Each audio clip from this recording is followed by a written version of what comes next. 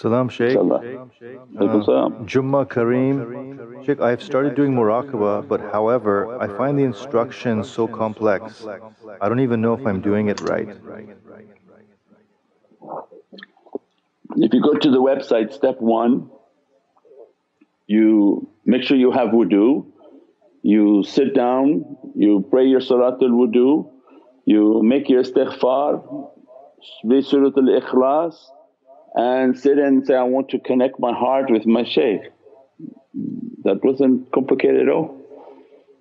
And then sit there and breathe that I want to connect my heart with my shaykh. So you do it very easy at first. I just want to sit and connect my heart with the shaykh and say, Sayyidi, I know that you're in front of me, I don't need to see you because that's from my nafs, but I'm asking Ya Rabbi for the sake of you, for the sake of Sayyidina Muhammad that let me to always be in the presence of my shaykh, and I feel my shaykh in front of me, I know that he's in front of me, and from that light from Allah sent into your heart, that reflect that light onto my heart. And then you try to sit in that position visualizing that the shaykh is there. And then you slowly try to make the connection, every day you practice it, then you can hold your thumb to feel the beat of your heart so that you have a heart connection. And then if you're going to do a breathing exercise, then you're going to be breathing in the zikr of Allah and zikr of who? Will you breathe out who, breathe in who, focus on your breath and asking that you're in the presence of the shaykh. And then there's all the different forms of meditations that begin to open up.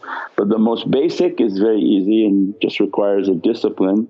So that's why we said after the salah is best, because you're in wudu, you made your salah, everything is nice and clean, you give your salam and then sit down, say, Ya Rabbi send that light into my heart.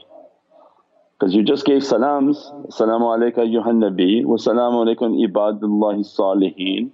Ya Rabbi, these ibadullah have their light to reflect into my heart, and then let me to be with my shaykh and to send the light into my heart, and he will then begin to treat and connect you. You feel more and more of a connection, and the fayaz of the shaykh begin to feel the heart and then connect you up the chain of the shaykhs until they connect you to the presence of Sayyidina Muhammad inshaAllah. As-salamu alaykum Sayyidi. Alaikum salam wa rahmatullah. Please help me, I want to do khalwa but I don't know how. You want to do what? Khalwa. Yeah, again that's the same system. We have to go from step A then to step A, B, C, D and then Z. So you can't come in and say, hello I want now all the way to the Z because you haven't done the step A. So the khalwa is not a process that you just go in and miraculous things happen and you leave. The khalwa requires that you've been trained in the ways of malakut, that you've been trained in the ways of reaching to light, being dressed by light, understand how to make the connection with the shaykhs, how to do your muhasabah, how to do all of these things so that when you go behind 40 days of isolation, that's all you'll be doing. You'll only be meditating, you'll be given very sort of heavy wazifas and awrads and recitations to recite and in large amounts. And that's so that you can go deep into that process of the world of light. But if you're not trained in any of those basics, then can you imagine what a horrific experience that would be. One, you wouldn't know what you'd be doing for 40 days. Two, you'd be under all sorts of attacks that you don't even understand how to get out of them, you don't know how to get the madad and support and the energy to come. Because the first khalwa is the grave. The first khalwa, and that's why nurmuhammad.com is our website. It's an immense resource. So you go to the search button and you just type khalwa, and there's I think at least 4 articles on the realities of khalwa. So the first khalwa and the first level of khalwa is like your death. Allah is going to introduce you to your grave, the azab and the punishment of the grave, how to be relieved from the punishment of the grave. Well, all of that then requires that you were trained on how to make your connection, how to bring the fayaz, how their energy will come, because when you're in the azab of the grave means that everything is attacking you. Every type of punishment is trying to come to you and to be attacking you and all your bad characteristics. Allah will animate them to be creatures that are trying to eat you. So it's not something easy and it's not something that should be done without being trained for it. So when the student is trained, then the order has to come from Allah to Prophet, and at that time Prophet will then tell the shaykhs that this one has to go into khalwa, inshaAllah. As-salamu alaykum Shaykh. Does where I live have an effect on my heart and soul? If my neighbors are of bad character, will it affect my personal actions? If so, should I move somewhere better? Ya Allahumma salli ala Muhammad Muhammad. No, yes and no, but in reality no, because you are living exactly where Allah placed you to live. And everything has a motivation to build your energy. If Allah wanted us to be in a very tranquil place and very beautiful place and very easy place, you wouldn't have been motivated to do any training because you would have taken that for granted. So everyone seems to be exactly where Allah wanted them to be for them to hear this message and this reality. And some are in a more difficult environment which I guess would motivate them faster, in which on how to build their energy, how to build their connection, how to really get their madad, because there is nowhere safe on earth right now. And the more you try to run away to somewhere, unfortunately you're packing yourself too. So Allah doesn't change a condition of a people until they change what's within themselves. So it's more important to focus on myself, make my connection, make the energy, make the strength that Allah wants me to have. At that time when light is dressing me and blessing me, that guidance of light then is directing me. At that time then there may be a different coordinates for the servant in which their usefulness would be placed somewhere else. But just to run for the sake of running, I'm still running with myself, and wherever I go it's going to still be my character and I'll just have my character there and it doesn't really change anything. And we said now, and this is a big illusion, people like running to the countryside, I'll go to the countryside. Anyone who watches television and watches movies knows that that there are 10,000 other criminals hiding in the countryside. People who don't want to be known and don't want to be around the police, well they're hiding in all those areas. People who are making drugs and harming people, they're in those bushes and in the wild and in the countryside, because they don't want to also be around authority. So it's not necessarily a safe place to go, because you'd be surrounded by all sorts of other types of people who have a more nefarious reason for being in those areas. So everyone is exactly where Allah wants them, but they're not in the condition in which Allah wants them. So the improvement of oneself, there's no way to escape that by running here or going there. The most important is just to improve myself right now. Now whether I survive or not, that's up to Allah. But what Allah is concerned is that you improve yourself, because at least you're improving yourself for your grave. And everybody has to return to the grave and to the heavens inshaAllah. So they should do that as a purified process and to purify ourselves inshaAllah. Sayyid, there are a few questions related to people asking, how do I change my bad character to good character? And this question is, may Allah bless you dear Sayyidi, I have lost all focus in salah and I'm afraid of praying because all I feel is hypocrisy. Please can you help me navigate me out of this? Barakallah fi. Alaikum salam rahmatullahi wa barakatuh. That's good to feel the hypocrisy, because we said that's in the levels of the nafs in the levels of the training of the nafs, that once you leave amara, lawama is exactly that state. Because amara doesn't even believe he's a hypocrite, thinks whatever he's doing bad is actually good. Does every type of bad thing and he says, no, it's actually very good. So lawama, when Allah wants to levitate or elevate the servant, that's when they know that of course everything I'm doing is hypocrisy. I'm trying to be good, I know I'm not good, I know I'm angry, I know I have all these characteristics, and that's a good sign. So it's of course to continue to pray and continue to give and be charitable, continue to live a life of service, going and serving and doing things in which you don't expect something back. That's a different type of character. So when you start to do selfless and not selfish acts, once you become selfless in which you're doing things not expecting anything to come back. I'm not giving to get a maqam, I'm giving because I love Sayyidina Muhammad. I want to feed people, not to be known that I'm feeding, but I want to feed people for the sake of making Allah and Prophet happy with me. So we begin to do all of these, and then I take again the meditation, the muhasabah and all these practices. As soon as I do my muhasabah and accounting, a great part of my hypocrisy will start to become known to me, of what am I really a hypocrite about? Why am I taking this path and I have so much anger? Why am I doing this and I'm hurting so many people? And then you cry, and then you have to cry to Allah, don't let me to die as a munafiq. I thought it was good, I know I'm bad and I know I'm hurting people, I know that I have a bad character. And people may see me as something good, and that's why you read these Naat Sharifs and these nasheeds, is that they're crying and saying, people see me as something good but you know yourself and we know ourselves. So then they cry all night, make me to be better, make me to be better than what people think of me. InshaAllah. As-salamu alaykum Sayyidi. If If we try to help someone in family or friends who has anger problems and help them by reminding your teachings, do we still get affected by their negative energy? Wouldn't that be bad manners not to help someone who needs our help? What is the safest way to help them?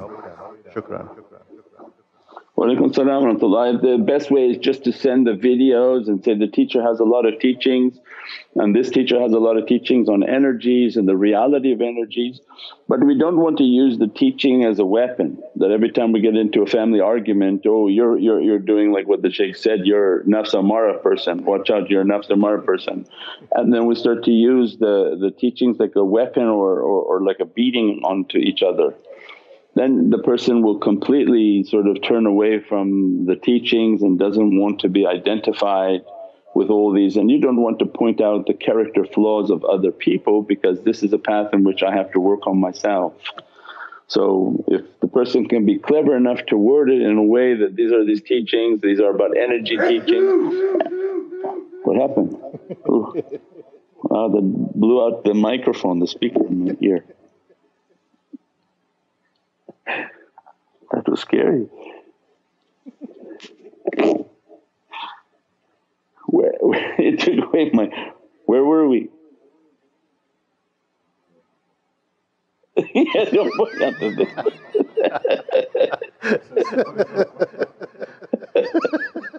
Yeah, that was it. I think maybe that was a deflection. Maybe Shamash had some issues he didn't want to talk about and decided to make a very loud noise to completely change the subject.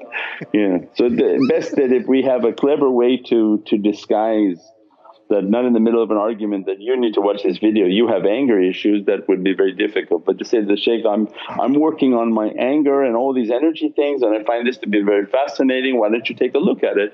Then if we can be clever in trying to share it, fantastic. Anybody who can share the feed on their groups, on their chats and on their WhatsApp, again this is the greatest form of dawah. Not everybody has to teach this reality, but everybody can share it. They can share it, they can put it on the WhatsApp groups, they can put it on groups on Facebook and then send it here, send it there. And they can support, they can be of service, they can donate their time. Everyone has an ability to partake in it and make it a part of themselves. Not just to be a spectator on the sidelines just watching, but make it to be something that's active in your lives. If they're in Pakistan, they can go to help for the programs there, they can try to do some sort of support. Anyone in the world can do transcribing and transcribe for the videos. So the videos have a script in different languages, there's transcribing for the articles.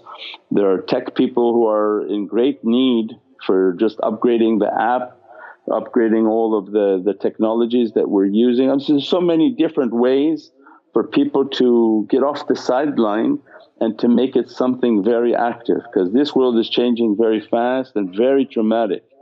And there's nothing more fearful than to know I'm not doing anything and I see all this azab is coming, and what's going to be my condition? And that's a fear that everyone has with every email that's coming in. But we have an ability to change that. That the people that are involved, they donate all their time. There are these gentlemen who are putting these shows together, producing, coming and doing zikr for you and putting on the Facebook articles, and the people who are editing books and putting the app together. Every aspect of what's being done is being done by people who volunteer for the love of Sayyidina Muhammad. And I'm sure that with that service and with that love that they have for Prophet, they sleep good at night. They say, Ya Rabbi, I tried my best, wallahi I tried my best, Ya Rabbi. If I can do better, inspire me to do better. If I could do more, tell me how I can do more. I'm trying my best. With that rida and with that satisfaction that I tried my best, leave the rest then to Allah to save us through whatever calamity and difficulty is coming. But when your inner core and inner soul knows, I really didn't try anything, I didn't do but give them $5 and I keep watching the videos and I'm not doing anything. Then yes, you have probably an inner panic and inner fear and inner excitement of what's happening, and that's the call. That's the call for everyone to get off the couch and participate. Be active, spread the word, participate, try to be of service, try to think of something that you can do for the tariqah, for the love of Sayyidina Muhammad, and to feel good at night. Alhamdulillah, I now feel that definitely Prophet's nazar inshaAllah to be upon us. We're trying our best. That's all that I'm sure that is wanted from us, is that we tried our best and the rest is in Allah's hands inshaAllah. As-salamu alaykum Sayyidi. Walaykum salam wa rahmatullah. What can I do to not be so sad or angry with a person who is withholding my children from me because I became Muslim? I'm a revert from Catholicism.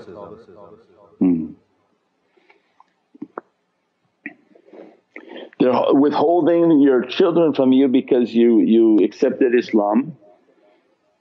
InshaAllah Allah is great that have good character, love of Sayyidina Muhammad, and I don't think the Catholic countries would allow that legally. So I don't think, is that legally possible that somebody can block you from seeing your own children?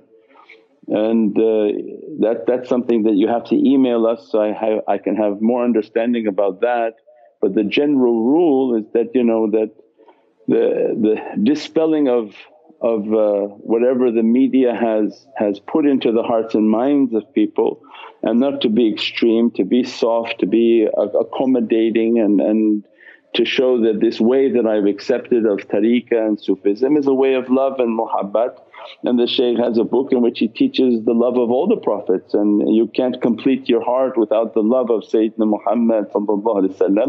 And if anyone wants to go to Medina for umrah, you have to visit and give salams to Sayyidina Isa at Rawza Sharif, the fourth spot for the grave in the maqam of Sayyidina Muhammad. There's a fourth spot there, and that spot is reserved for Sayyidina Isa. So anyone going to Medina knows there's no time, so then Sayyidina Isa is always in the presence of Sayyidina Muhammad. So it's deeply entwined within our belief and within our religion, everything, the love of Sayyidina Muhammad and the love of Sayyidina Isa.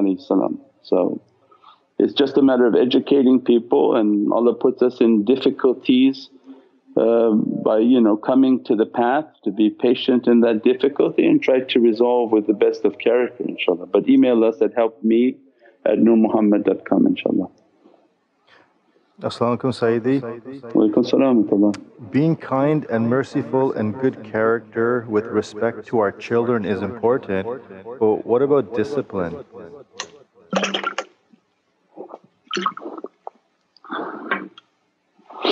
Walaykum salam wa rahmatullah. InshaAllah discipline is very important. So you have to email helpme@nurmuhammad.com, And discipline is important, setting guidelines and rules and a firmness in belief and understanding is essential. But violence doesn't solve anything, everything is with love and muhabbat and understanding, and getting the children involved at a young age to watch the zikr, listen to the teaching, to allow people to do whatever they want, and then at 15 and 16 say, here Shaykh, my kid just doesn't listen to anything and now good luck, please help them. That won't work because everyone is conditioned.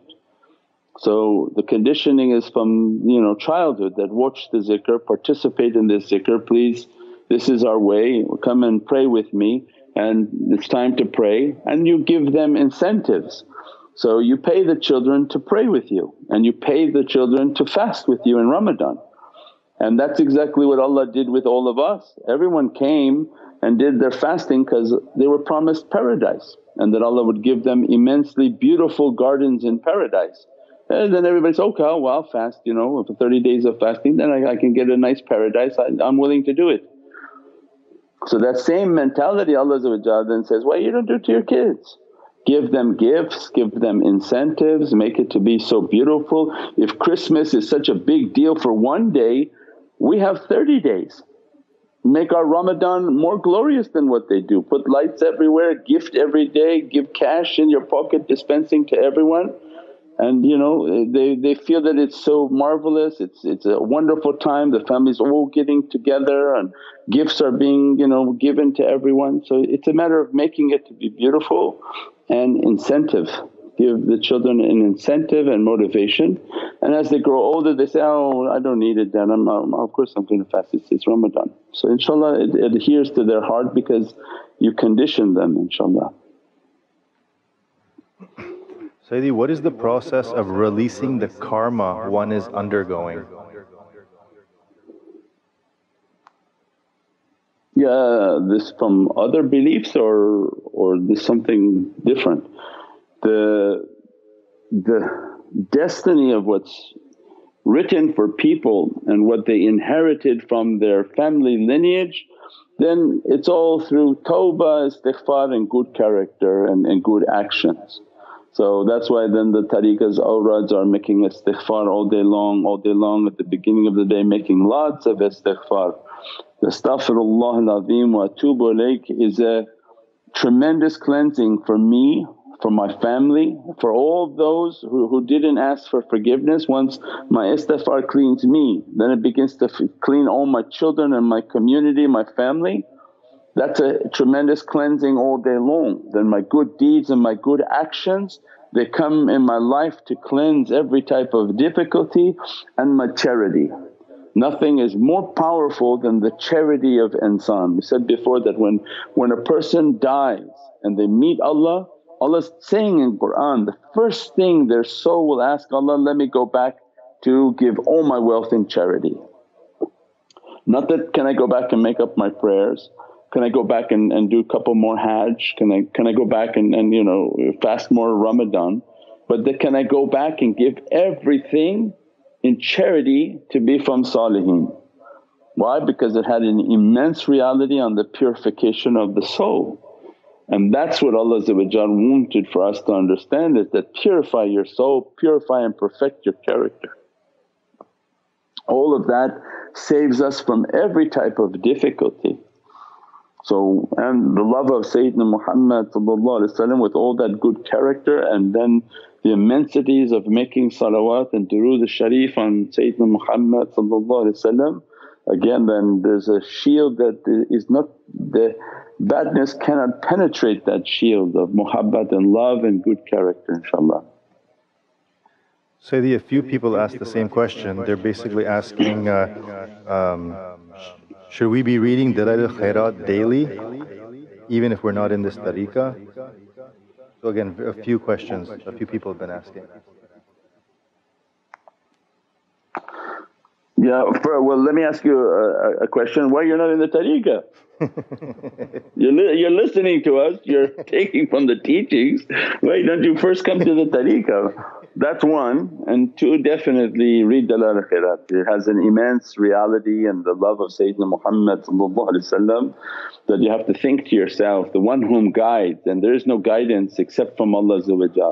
That one who guided you to listen to these teachings, to listen to this turuq, to listen to this reality, there must be a reason other than an entertainment. So that reason is important for the connection to the heart of Sayyidina Mahdi salam. So definitely do their wazifas, do their awrad, open your heart to their presence, learn how to do the muraqabah and the muhabbat, do the dalal khairat for the connection and the power that it brings from Bahr al-Qudra. And so alhamdulillah, do all the practices inshaAllah. Read the baya to the Naqshbandi silsila is like wudu, that is water upon water, that as many times as you make wudu it doesn't do anything harmful, it just puts more wudu and more water and more lights upon you. So you can take the baya as a tabarruk and a blessing that I'm with a living shaykh right now and this is my living shaykh, but I also want the tabarruk and the blessings of taking baya in Naqshbandiya under the sultanate of Sayyidina Sultan al-Awliya Shaykh Abdul Faiz al-Daghlastani, Sultan al-Awliya Shaykh Muhammad Nazim Haqqani, and the representative and the 45th Shaykh Mawlana Shaykh Muhammad Adil, and the barakah of these immense awliya like Mawlana Shaykh Hisham Kabani, Shaykh Adnan Kabani, and said that, Ya Rabbi, I want from their fires and their blessings, and alhamdulillah. So yeah. Again, someone just asked again, so they can read Dalal Khairat without ijazah? It's for everyone? Shaykh, we have it on the app, it's an ijazah. So that's one of those questions that keep coming in, I don't understand them. If they gave us an ijazah to make an app that goes out to almost probably 25,000-30,000 people now, that's the ijazah. The fact that they made an app under Naqshbandiya tariqah and the one who made the app has ijazah from has an ijazah, means then it has an ijazah. So anyone who clicks on that app, you have an ijazah, start reciting. Subhanallah. And the awrads and the zikrs and the baya and watching the zikr, everything. All of it is under ijazah and you have an ijazah to do that ijazah.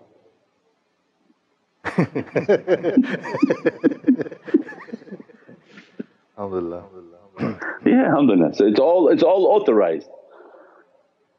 So it's not something you're finding and just googling it.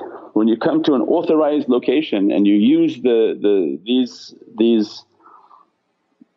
these items from this authorized location, it's authorized. Go right ahead and indulge in it. But most important, make your connection with us and email us at helpme@nurmuhammad.com and say, Shaykh, I'm in this tariqah, I'm taking Naqshbandiya for barakah, and just recognize me. And so alhamdulillah, you've made it and established a relationship, and water upon water and light upon light, and may you always be blessed and everybody be blessed. And all of these are running to the hand of Sayyidina Muhammad. So everything is Muhammadiyun, and we said in the last days all the tariqah names will be surrendered and the only name that will be present is Muhammadiyun. Imam Ali that holds the secret of all tariqahs, holds the real secret of all tariqahs. Now he's not known as Naqshbandi, he's Muhammadi. Imam Ali has his own name, doesn't need to be under somebody's name. And Imam Mahdi is Muhammadiyun, and he's coming with the family crescent and the family reality, and he doesn't need to be under anyone's name, that all names are under his name inshaAllah. Alhamdulillah. Alhamdulillah. We're good. I think we kept everybody entertained for a long time now inshaAllah. Allah bless everyone, bless everyone. We got to cut before Haji Shamash sneezes again and scares the heck out of me. That microphone of mine picked it up very strong inshaAllah.